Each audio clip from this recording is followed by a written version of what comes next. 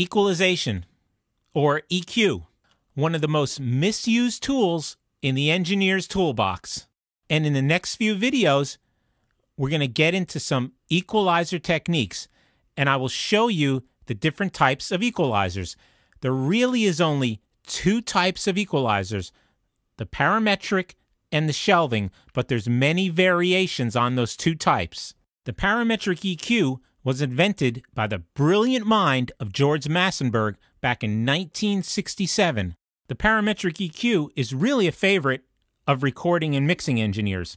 The parametric is also the most popular equalizer in mastering. It can be used to surgically remove certain defects of the audio. You can get inside and really fine-tune those frequencies and boost or cut them. A simpler non-parametric equalizer has fixed frequency and bandwidth, and only the level is adjustable per band.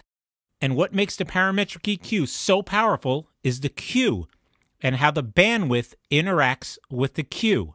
And the choice of how high or low the Q depends on the situation. A gentle equalizer almost always sounds more natural than a sharp one. So a Q of about 0.6 or 0.7 will definitely sound more natural and musical.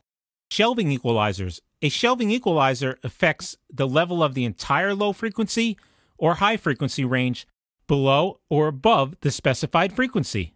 And in mastering, shelving equalizers take on an increased role because we're dealing with the overall program material, not just individual tracks.